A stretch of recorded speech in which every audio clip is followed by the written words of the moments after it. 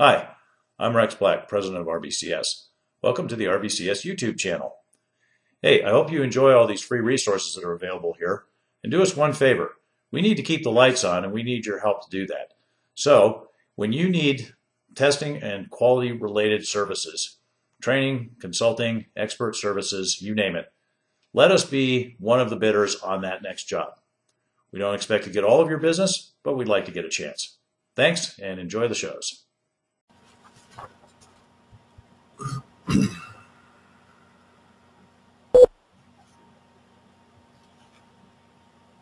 The broadcast is now starting. All attendees are in listen-only mode. On behalf of RBCS and software test professionals, welcome to this webinar on advanced software testing, solving test puzzles with policies, strategies, and plans. I am Rex Black. I'm the president of RBCS. We're a worldwide testing and quality assurance firm. We serve clients that range from small startups to Fortune 20 global enterprises. Been around since 1994, delivering insight and confidence to hundreds of clients around the world. Our team of international consultants deliver customized training, consulting, and outsourcing services for companies that are looking to improve their test and quality assurance practices. I am the author of 10 books on software testing, and I won't bore you with all the titles, but one is the bestseller, Managing the Testing Process, and also new ebooks, including Testing Metrics, Measuring Product, Process, and Project Quality. We are presenting this webinar in partnership with Software Test Professionals, so check out their website, www.softwaretestpro.com. Attending today's webinar can get you credits for QAI and ASQ recertification, so if you are looking for that, make sure you check with them. Make sure you understand how to qualify. At the very least, you'll probably need to save the attendee email that you'll receive after this webinar as proof that you did attend. Pardon me. Attendance will definitely get you PMI PDUs as well. Thank you to Mike Lindhorst for reviewing the materials and making valuable suggestions. You can visit www.pmi.org to claim the PDUs using code ASTTP100. Our provider ID is 2986. That information will be in the attendee email that you will receive, so you do not need to ask for it to be repeated. Please note that PDUs are available for live webinar attendance only. No recorded webinar can be used to gain the PDUs. So before we start, some housekeeping notes. If you have any questions, submit them at any time via your webinar interface, but please do note that I will only look at them at the very end of the presentation when we get into the half-hour Q&A session. You do not need to ask for copies of the presentation. The presentation is already on the web. It's at rbcs-us.com. Navigate to the Resources tab in the upper middle of that page, and then from there navigate to the Basic Library page, and you will then find the slides on that page. Also, you were registered to the free e-learning drawing that will happen by attending, so check your email over the next couple days. You might be the lucky winner. If you're having any problems, audio or visual problems, please contact GoToWebinar support. Generally, these problems come down to issues of browser compatibility, not working properly with GoToWebinar. Company firewalls, which is a harder problem to solve. You have to make sure your company security policy allows for connecting to GoToWebinar. Sometimes it's audio settings on your PC, so if you're hearing strange audio or very muted audio, try the audio settings on your PC. I hope you enjoy this free webinar. We do these as a service to the software testing community because at RBCS we are a not-just-for-profit company. Today we are going to talk about test policies, test strategies, and plans, and how we can use those to solve testing puzzles. See the rather amusing illustration here of the six-step process for solving a Rubik's Cube, hitting it with a hammer. Hopefully we can do something a little less brute force than that. This is part of a larger series of advanced software testing webinars drawn from this particular one drawn from my book Advanced Software Testing Volume 2 and Managing the Testing Process 3rd edition. So test policy, strategies, and plans are ways to solve your Rubik's Cube without hitting it with a hammer. A more elegant way of getting to a solution of how your your testing should proceed. So we'll look at these. Let's start with what is a test policy. Now this word, you say policy, and people go, oh God, policy. So something that's going to be written down is totally disconnected from day-to-day reality. But what I'm talking about here is a really useful, short, lightweight document that is going to give you the why you test. Why does your organization test? What are you trying to accomplish? What are the objectives of the organization for its testing? If testing works well, what happens? What gets done?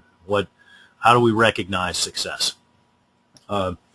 Now, test policy is something that should be developed by reaching consensus between test managers or directors, senior level test management, together with the managers of the various stakeholder groups that work with testing and that rely on the results of testing, both business and technical stakeholders. So we want to talk about our objectives. What are the objectives? How are we going to measure whether we're effectively and efficiently meeting those objectives? What does the process look like at a high level? How do we improve the process over time? What business value do we deliver to the organization?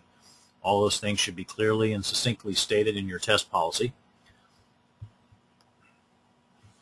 Here you see an example of a test policy from one of our clients. We helped put this together. So we have a short mission statement there, a brief, anonymized description of the way that risk-based testing strategy is followed by the organization, and then some information about the different levels of testing: unit test, integration test, system test, and acceptance test, the owner, the groups that own those, the objectives, and the types of testing that are performed. So as you can see, this is kind of testing in a nutshell. Now there's actually a second page to this document, but it's about half the length of this one, and it's just very high level. This is what we do and why we do it.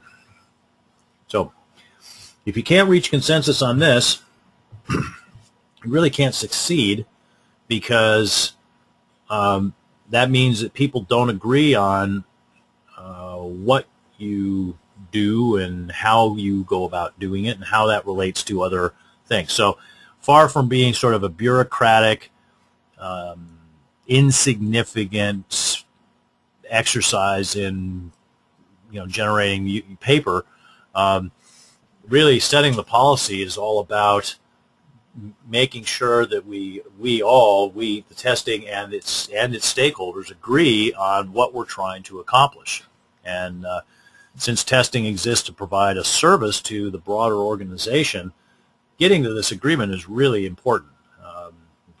Again, to reiterate, if we can't agree on what a successful testing organization looks like, then certainly in the eyes of some of the stakeholders, your testing organization is failing, or at least not doing what it should.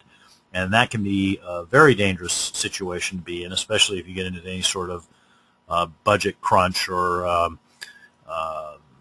economic downturn situation, because the business value of what you're doing is not recognized. Then you would not expect that you would be able to retain resources. So policies are definitely a very important thing to have, and really even more so than the policy itself is the conversations that happen leading up to the creation and approval of a policy that everybody agrees on. And here's, you see the next page of that policy. Even more, less verbiage, if you will. We've got a basic illustration of the testing process here, and then description of the key process indicators that are used to measure how well the testing is being done at each of the levels. Okay, so we have established policy. We've said this is what we want to accomplish. Ideally, of course, the policy will be in place before the test group was set up, but in many cases, test groups are set up as just sort of a general, we have pain in terms of quality, so we need to have a test group. And so if that's the case, then you want to get that policy in place to try to build that consensus. Now, policy is different than the strategy. So the strategy, your test strategy, is basically how you're going to go about achieving the policy in a general sense, not on a project-by-project basis, but just in general, how does your test team work? So it should address things like, how do you deal with quality or product risks? You use risk-based testing to address those. So how does risk-based testing work? What is your implementation for that? Who participates? Not who necessarily by name, but who by role. How do you deal with project risks, test-related project risks? What's your general approach to mitigating those risks, or putting contingency plans in place? How do you go about that? For each of the test levels that will be carried out, unit test, integration test, system test, acceptance test, system integration test, whatever the test levels are in your organization, what are the entry and exit criteria for those test levels? What is each level expected to cover? How do you measure coverage? What are the coverage criteria? Typically, in, say, a system test level, you'd look at things like risk coverage, requirements coverage, configuration coverage, data coverage, those sort of things. Whereas at a unit test level, you might be looking at code coverage. So, get to an agreement on how we're going to determine what constitutes adequate testing at each level. How do we report bugs? How do we track tests? What tools do we use? All of those sort of things are things that can go into a test strategy document. Now, there are different types of strategies, and I actually addressed this in a previous webinar, so I don't want to go through this in detail. I would refer you to the digital library. So if you go to rbcs-us.com and navigate to the resources tab in the upper middle, and then you can that's going to pull down a menu, and you can navigate from there to the digital library, and you can find my recorded webinar on testing strategies. Look at the different types of strategies, and these different strategies can be blended together, should be blended together to try to deal with the vagaries and differences and priorities of your particular organization, your application, the life cycle that you're following, type of risks you're dealing with, any sort of regulatory requirements, what you do for new product development and what you do for maintenance, that should be taken into account. And of course, the strategy should align with the policy. The strategy should be written in such a way that it's going to enable the achievement of the objectives that were set out in the policy, and should follow the much more general concepts, I guess, that were introduced at the policy level. It fleshes them out. So certainly there should be a perfect alignment there between the policy and the strategy, and effectively traceability of the strategy back to the policy and from the policy to the strategy, so that if anybody's looking at the policy and says, how do you do that? I see that you've got this objective. How do you do that? How do you know that you're achieving that objective? You can actually point to parts of the strategy that talk about how that's going to be carried out. Now, other things that you might address in a strategy document, how does integration work? If you're in charge of doing component integration or system integration, how does that work? Either top-down, bottom-up, backbone, neighborhood. There's various integration approaches out there, so talk about the ones you use, and if there are multiple ones, how do you select one on a particular project? How are the tests going to be specified? What degree of documentation is going to be kept? What constitutes a properly documented test case? What constitutes independence of the test team? How is that ensured for those test levels that are done by entities that would not be independent? How is that dealt with, or is that simply accepted? If there are any sort of standards that are being followed, there should be a discussion about how those standards are to be put in place, direction given to location of templates and such that might be called for by the standards. How is confirmation testing done? So when you get a defect fix back from development, how do you do confirmation testing? What's the general process for that? What happens to the defect after the confirmation test is over and the confirmation test passed? What happens to the defect report, that is. What happens to the defect report if the confirmation test fails? What do you do? What's the proper thing to do? What happens if you see a new defect while you're running a confirmation test? Regression testing. How is regression testing carried out? Do you use automation? Is it done manually? If there's automation, is there data that goes with that? How does that data get loaded? What tools are used? How do you go about reusing various work products? If there's data is created, how does it get archived? Where are those various repositories in which reusable test work products are stored, and how would one go about finding that? If they're going to be modified, how's change control work there? Is there a configuration management process? How does it work? What are your test environments? How are they set up? Who supports them? If you have a problem with the test environment, who do you go to? As I mentioned before, what tools do you use? How is test control done? In other words, how does the test manager or director of testing make sure that the project testing effort is constantly pointed in a direction that maximizes the effectiveness and efficiency and achieves the objectives set out in the policy? How are results reported? What metrics are gathered? And not just product and project metrics for results reporting, but also process metrics. How do we ensure that we're gathering the proper process metrics? How do we manage defects throughout the life cycle? Was there a bug triage committee? Who's on that committee? Again, by role rather than name.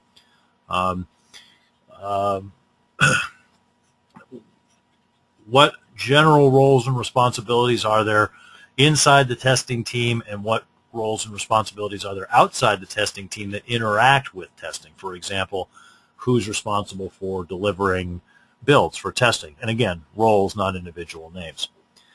So the idea here is to describe in general what goes on testing. Now you may say, and this seems like an awful lot of documentation, and isn't this going to all be in the test plan anyway? Now this is one of the beauties of a properly created test strategy, is by explaining things generally in the test strategy, and this thing can be a document or it can be a wiki or an intranet page or what have you. It doesn't have to be necessarily a Word document, but by describing all of this stuff, all of these activities and how they're carried out, so forth, in a strategy document, they don't have to be in the plan. All you have to do in the test plan is say, refer to section X of the test strategy. Now, to the extent that the test plan requires that you provide further details for something that's in the strategy, of course you would need to do that. So, when you're talking about roles and responsibilities, you're talking generally speaking, by title, basically. In a strategy on a particular project, you would actually name somebody. But in the strategy, we're going to try to say, as much to the extent that we can, this is how we do what we do in a project-independent way. Again, a very useful document that can actually reduce the overall amount of time that's spent creating documents, because it reduces the need for extensive test plans associated with each project. So here's an example of part of a test strategy document here. Now, this organization used risk-based testing, and they had they would have an overall assessment of risk for particular functional areas, and you can see that would go from very high to very low. And then they had what they defined as approaches. There's the platinum approach, the gold approach, the silver approach, the lead approach, and the mercury approach. And you see you select the approach based on the level of risk. So The entry criteria vary. They're very rigorous with the platinum approach, down to there's no entry criteria at all. And the mercury, because the mercury, there's not going to be any testing. We have the coverage, the degree of coverage that we're going to achieve in terms of mission critical. That's MC. Mission critical is going to get extensive coverage, and there was a separate definition of what extensive coverage meant. Non-mission critical would get broad coverage. Regression testing would be automated. This is the case of platinum. You can see that the amount of testing goes down as we get down into the lower approaches there. And then we have our exit criteria that are associated. And again, these are general. They're going to be made specific in the plan. And then we say, what's the residual level of risk? Let me get a spotlight out here. We got the residual level of risk that's left at the end of the process based on the application of that particular approach. And then in some cases, there's the approach that you would want to carry out and the approach that you actually can carry out because of time constraints. So what we see here is we've got a table that says, okay, these different levels of initial risk, if you select, which approach, what's the residual level of risk at the end of applying that approach. So, for example, if we apply the lead approach to something that started off very high, you notice that this is totally discretionary in terms of variation from the good practices, software engineering practices, and unit testing might or might not have happened, the reviews might or might not have happened, and we're just going to do opportunistic testing of the mission critical software, not going to do any regression testing or testing of non-mission critical software. So not a lot of coverage, not a lot of confidence that things are going to work properly, and quality would be fairly low. So if we apply the lead approach to something that's very high risk, you can expect that at the end of that, it's going to be still fairly high risk. But if you're under time pressure, you might recommended approach might be platinum, but you might actually settle for gold or silver because of the time. So the strategy helps us visualize and discuss with stakeholders, again, the trade-offs that are inherent in trading off schedule versus testing coverage. It's like, well, what does that mean? And it's important that that be explicit, and that the test manager can make that explicit, because when the residual level of risk is unclear to people, it's associated with a particular amount of testing. I mean, they want testing. Most people want testing, but how much of it do they need, and what specifically does it get them? In these two slides, which you've seen, is a way of making that that which is quite often invisible to people visible as part of your strategy. So that's, again, very nice. It's a communication tool, both within the testing team about how we go about carrying things out, and also to people outside the testing team about, what does that mean for me? What does that mean for the stakeholders? Okay, so strategy was general. Now the test plan is going to be specific. So we're going to have a test plan that is going to say, how exactly are we going to implement the strategy on this project? And like with writing a strategy, this is going to help us think through how we're going to go about doing things, and also serve as a communication tool. We'll communicate with the other participants on the project about, what are we going to do? Now, in some cases, you'll have a single plan. In some cases, you will have multiple plans. It depends on different groups that own different levels of testing. You'd expect that the different groups might very well have plans, in which case you need some way of coordinating those together. So sometimes you have what's called a master test plan, which describes testing in general regardless of level. and then things that are level specific will be discussed in the test plans for that level. So unit testing might talk about what specific tool is going to be used to measure code coverage, whereas a system test plan might talk about the tool that's going to be used to measure requirements and risk coverage and so forth.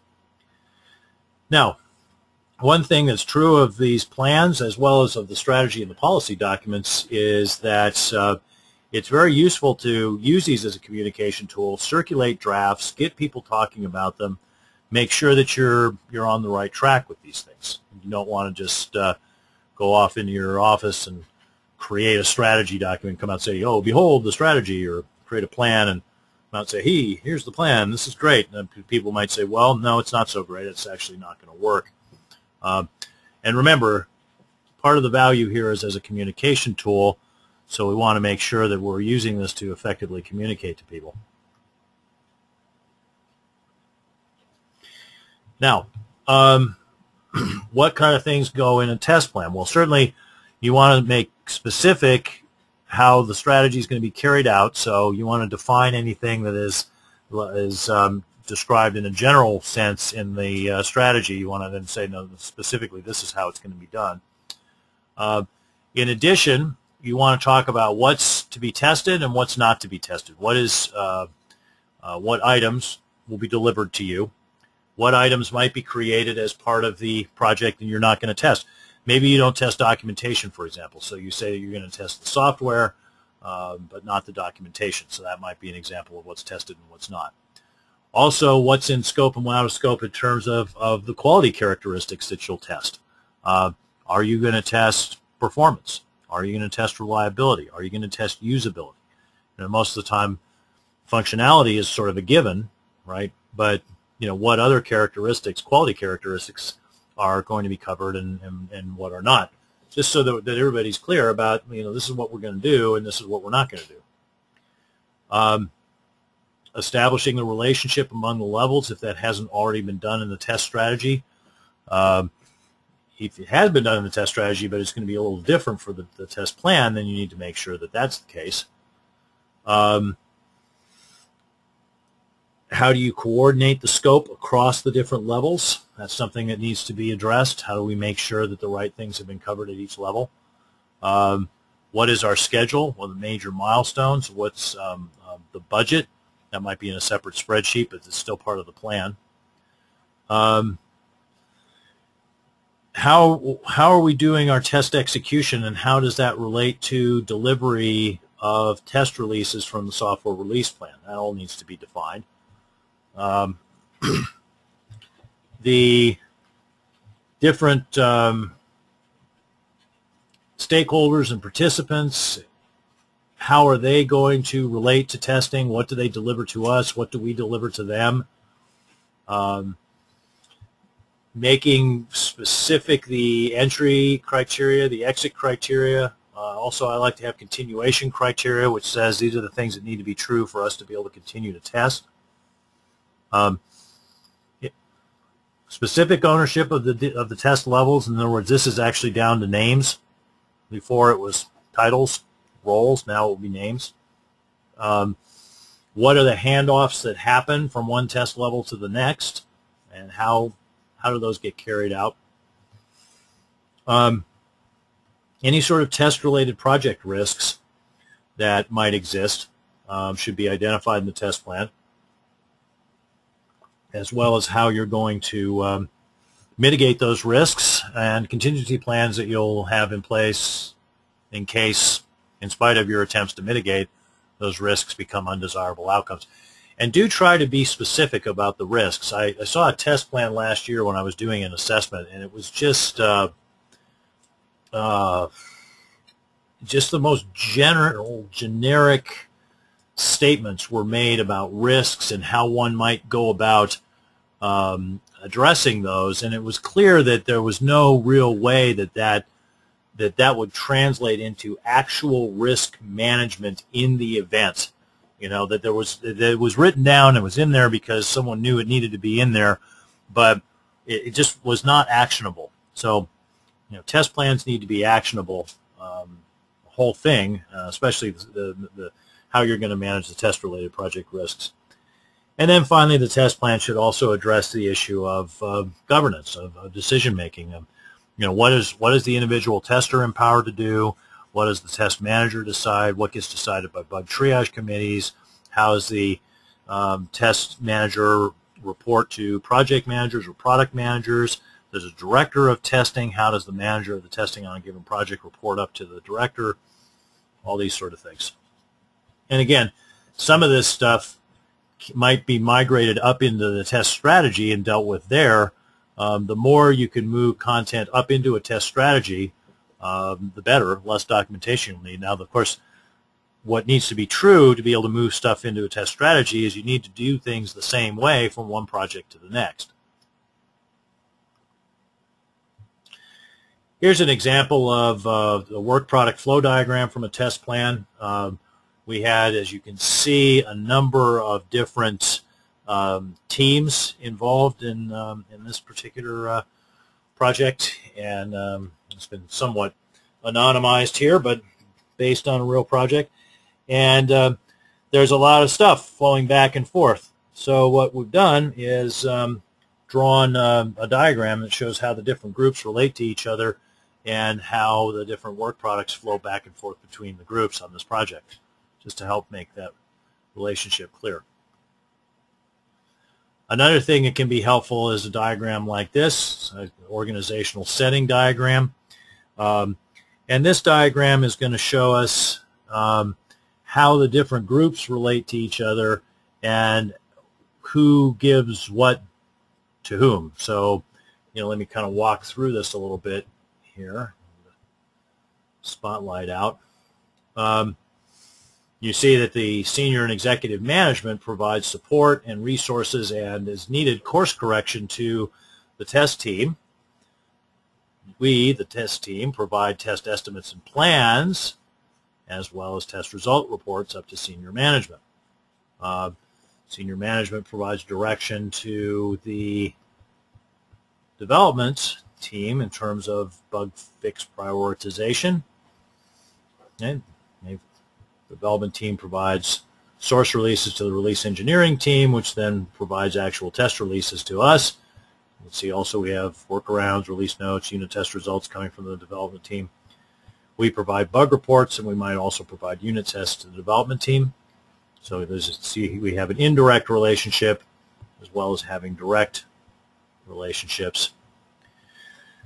Tech support, providing customer use cases and user data to us. We're going to provide detailed test results to them. They define what the user environments look like. System operations people set those environments up for us and support them. So, showing this document to these different participants and stakeholders while we're creating the plan, you show them this diagram, and then it's possible to have a conversation about, oh yeah, okay, I didn't realize that you needed that from me. All right, good. Oh, God, when do you need it? It really allows you to kind of clarify that relationship, and without that clarification, you can often find situations where you go to somebody at the beginning of a test execution period and you say, hey, I'm ready for the first test release, and I remember one client told me a story about test manager went to the development manager and said, yeah, I'm ready for my first test release, and the development manager said, okay, well, the source code is on that system over there. We'll get you a login to the source code control system, and then you can just produce a build and install it in your test environment. And the test manager looked at him and said, well, I don't have anybody in my team that knows how to do that. The development manager says, well, I don't have anybody in my team that has spare time to do it for you, so you're going to have to figure it out. So, this is a kind of rude surprise, obviously greatly interfered with the ability to carry out testing on the planned schedule, and it was completely avoidable through proper planning. So, again, we can deal with this stuff in a proactive fashion through a plan, or we can kind of get slapped in the face by nasty surprises like that later because we didn't plan. And looking at this document, you can see that this is this diagram. You can see that this is another thing that could probably migrate up into a test strategy document if this is a general pattern of how the test team relates to other groups.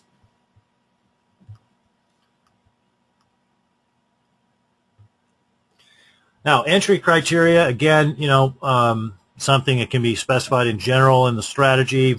You usually have to have something specific in the plan. So entry criteria would be, are we actually ready to do testing, a particular level of testing? So, do we have all of the information that we need about how the system works, how it's designed, how it's supposed to behave? That information provided, do we have the software itself? Is it ready to be delivered? Is everything else that we need to support test execution available? The tools set up, the test lab set up, is the environment set up? Is there anything else that we need? Hard access keys for testers to be able to get into the test lab? Is the software that's going to be delivered to us at an appropriate level of quality? Has sufficient upfront testing work been done? These are all things that we want to potentially look at prior to starting a particular level of testing.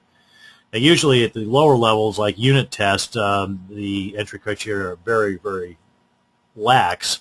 It's only when you get up into more formalized levels like system test and system integration test where you see these getting more formalized. Now,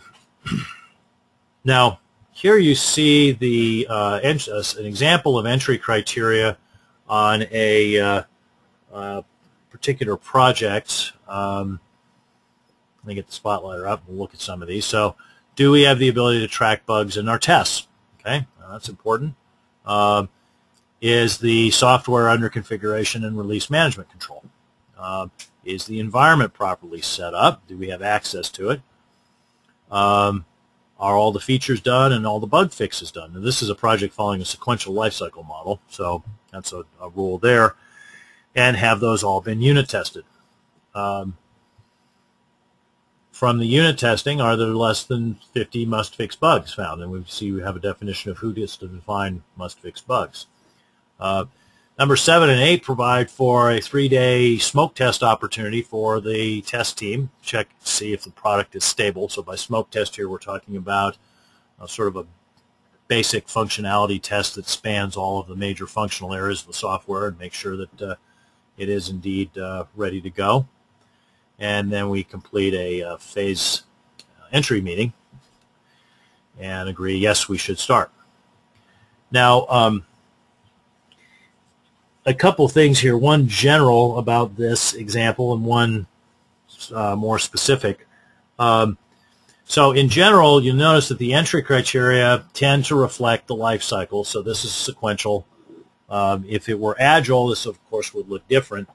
Now, if we were talking about an agile project, you'd still want to have a plan, a test plan, but the plan would be not per iteration, but the plan would span the different iterations. Basically, each iteration would constitute a separate set of testing activities, but the plan would need to talk about this is how we're going to carry those activities out from one iteration to the next. Now, specifically, back to this example, in the project, what we did is when the development team said, we think we're ready to start system test, we said, okay, great, well, let's have a review meeting. And I went through and I rated every one of these entry criteria as either green, yellow, or red, where green meant it's completely satisfied, no problems here. Yellow was it's not completely satisfied, but we might be able to live with it, and here's how we would live with it. Red was this is definitely not satisfied, and it's going to cause us some significant problems, and here's what those problems are.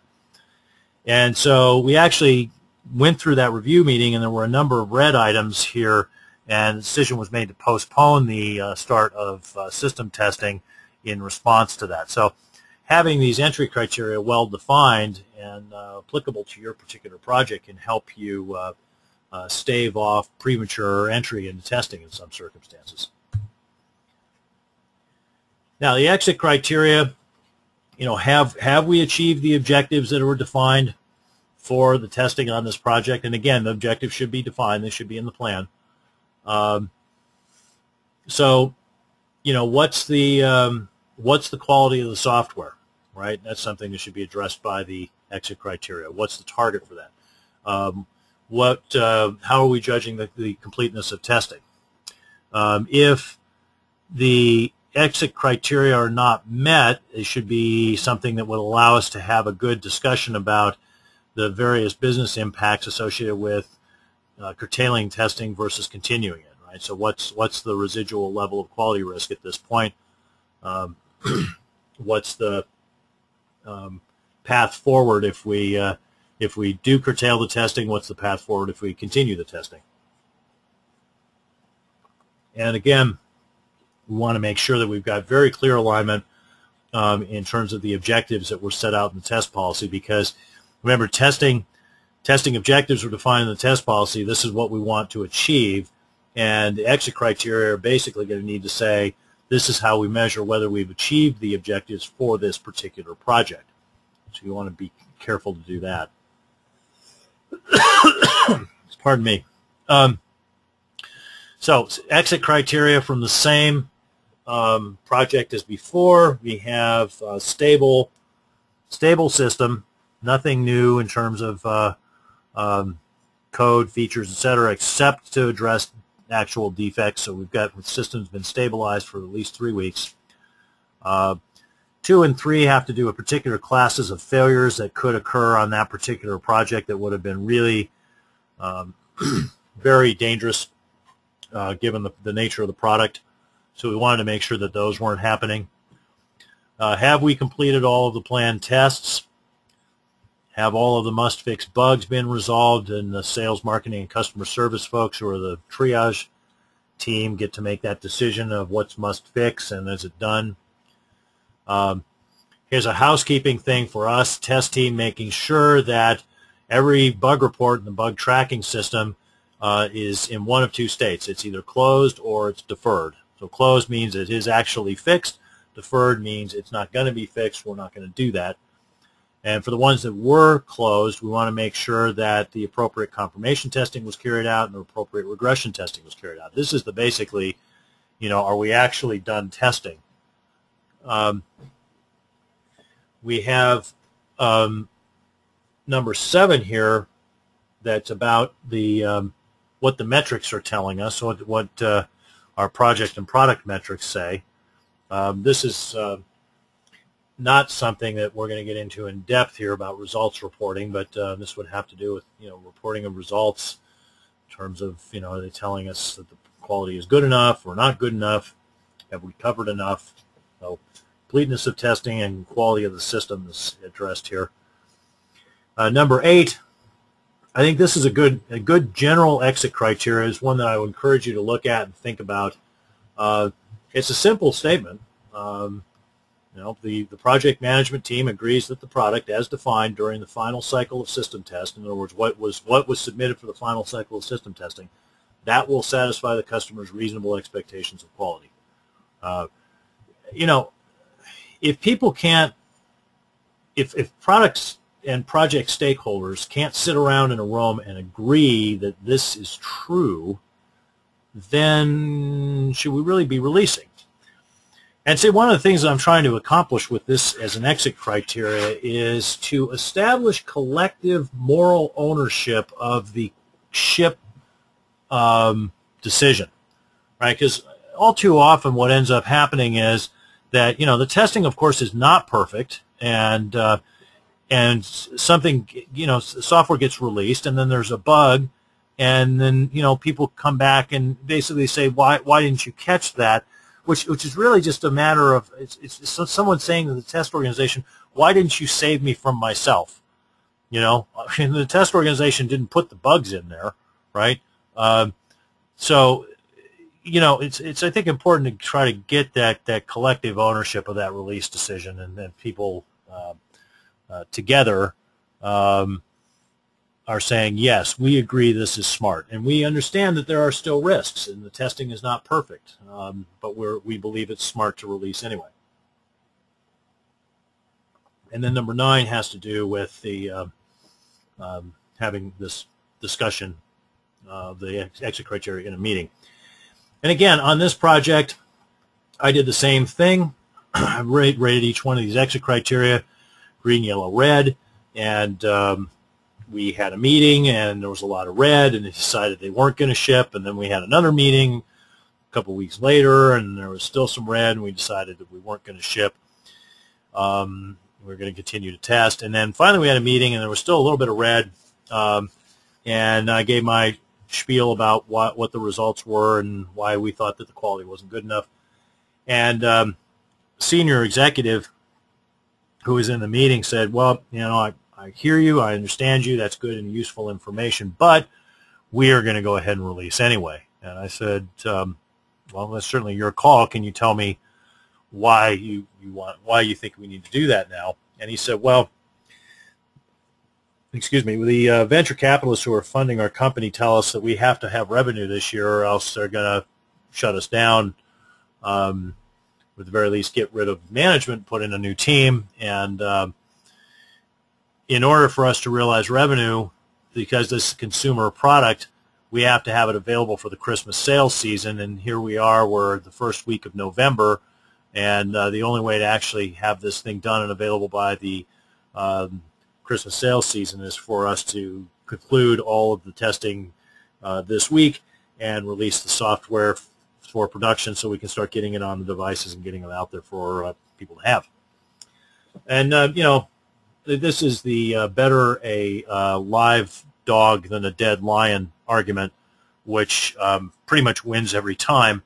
And, of course, you know, I said that sounds like an extremely prudent and reasonable business decision, as long as you understand that there are some quality issues, and you know those will be encountered by the customers. And he said, yes, we understand. It's not perfect. We're not where we would want to be with the quality, but I think we're good enough with the quality that we're going to go ahead and go live. So that's what I meant in the earlier slide about facilitating an intelligent business discussion about, you know, what are the pros and cons of adhering to or relaxing the criteria. Now, another thing that should be addressed specifically in the test plan, this will probably also be addressed generally in the strategy, but we need to be specific about this in the test plan, is this issue of how test releases are given to the product team. How do we actually get software to test? Because in the absence of this, you can get into that situation that I described earlier, where the test manager goes and asks for a test release and is told, well, you know, there's the source code over there, knock yourself out. So we want to define things like, you know, how often are we going to get releases? So, you know, if you're in an agile world, you might very well be taking a release every morning based on a continuous integration system that runs and produces a build overnight, runs automated tests against it. You might take builds once a week if you're in a more sequential type of life cycle. Hopefully, though, it's not just like any time someone feels like giving me something, which in the absence of some definition of this, it can definitely devolve into that. What's the process for installing a build? What's the process for removing a build if it turns out to be bad? That's something you want to have clearly understood. You need to have a fallback. What happens when we're given a build that's you know not what we need and it won't work? It's not testable. How are the builds named? Ideally, there's some sort of sequential numbering system, and you're able to determine what build is more recent. Also, that should, of course, map back to the configuration management system, so there should be a way of determining exactly what versions of each file that make up the system were used to produce a particular build, so we don't get this kind of ambiguity about, you know, gee, the developer saying, I don't see that on my software, and, you know, I'm not sure what version it is, so, you know, who knows if this is a problem that we have or not. Once you try it again, Now, also, it's important that you be able to get at that revision number, be able to interrogate the system and say, what version are you? So that's important. I mean, you don't want to have version numbers that are internal to the system and can't be accessed. I remember once having a conversation with a development manager who said, I said, how do we determine what revision level the software is at? He goes, oh yeah, that's easy. It's a particular location in the software. What you do is you use an octal dump, and you do an octal dump, and you navigate to the hex address. I forget the hex address he gave me. You navigate to that address, and the first 6 bytes at that address give you the revision number. So the first 2 bytes are the major number, and the next 4 bytes are the minor number. And I said, I'm sure that works very well for you and your team. However, that is not going to work for my team because I have non-technical people who do not know how to operate an octal dump in my team. And everybody in my team needs to be able to get a revision number out. So could you please add, this was a command line application, could you please add a command line flag to the application that allows us to simply query what version it is? And he said, oh, okay, yes, we can do that. So you want to make sure that that's worked out if it's not immediately obvious, because you don't want to be filing bug reports and be unable to say what version of the software you were testing. Also, if you're testing complex systems and systems of systems, things that interact with other systems or interact with complex databases and so forth, make sure you've addressed that issue of how those things get synchronized. On one particular project, we were testing a complex system of systems that had an interaction with a table that described the members of this, basically the allowed users for a particular piece of software, and the users, this user table is called the member table, was never really properly defined, and it ended up causing all sorts of problems for us in terms of the software not being able to interact properly with the database. And then make sure that you've got a definition for each step of the process. This is a multi-step process, getting a test release, and you want to make sure that you know who owns which step, because it's a handoff across groups, and if that handoff breaks down, then that's going to create some problems. Now, as I said, make sure that you deal with how you're going to manage risks in your test plan. Basically, for your test-related project risks, things like delay of release of the software, unavailable test environments, those sort of things. Think about the different options you've got. One is, mitigate. You can take preventive actions to mitigate the risk. You can have a contingency plan in place, and usually you want to have a trigger for that. How are we going to recognize that we need to trigger the contingency plan? Transference of the risk, usually not a good idea, but in some cases you can transfer the consequences of a risk onto another party if they accept it, and you can also choose to ignore the risk. Now, make sure that you think about the costs and the additional risks that are potentially associated with a particular approach to managing a risk, as well as the benefits and opportunities of it. Like, so there's a risk associated with transferring the risk. The risk there is that in the event the entity that you're trying to transfer it to will choose not to accept it.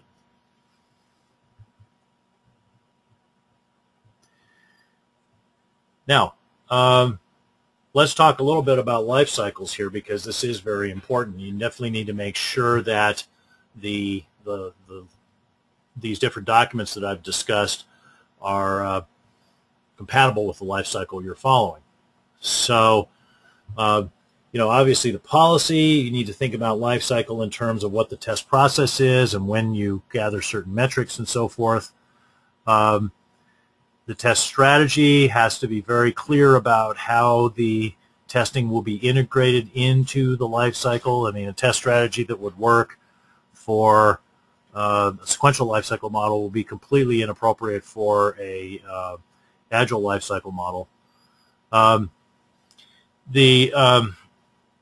we're talking about test plans. In a sequential life cycle, you're going to have the test plan. You're going to write that just about parallel with the creation of the project plan. You have exit criteria that will clearly define how we get to done. You have test activities that have to be clearly aligned with the different activities, the different development activities in the project life cycle. Now, if you're doing a iterative life cycle like RUP, which is not agile, your plan is going to be written during the inception of the project, and then you're going to either revise it or append something to it at the start of each iteration to make sure that it continues to be a good guide. And the same kind of thing would happen in Agile, where the test plan is written at the beginning of a project where there's going to be a sequence of iterations. It describes how the testing is going to occur in each iteration, and then you revise it or possibly put an appendix on it at the start of each iteration to make sure that it's still aligned. So definitely you want to have a different approach to this documentation depending on the life cycle. And a policy, strategy, and plan that would be perfect in the sequential life cycle would definitely be not what you would want in a sequential life cycle or the Agile. Okay, so we looked at policy, strategies, and plans, how we can use those to guide testing, how we can use those to define what we're trying to do, how we're going to do it, work collaboratively with the different stakeholders.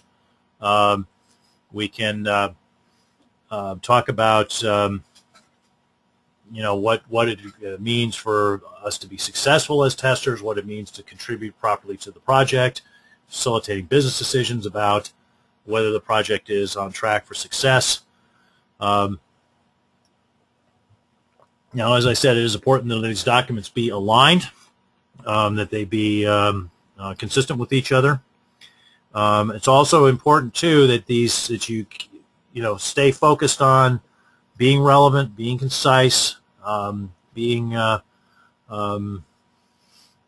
connected to the realities that you're in. I remember doing an assessment once and looking at a test plan, and it's really described a fairly organized situation that I had been told that the situation was definitely not organized. And so I asked the test manager, so what's up with the test plan? I mean, I was told that there was a lot of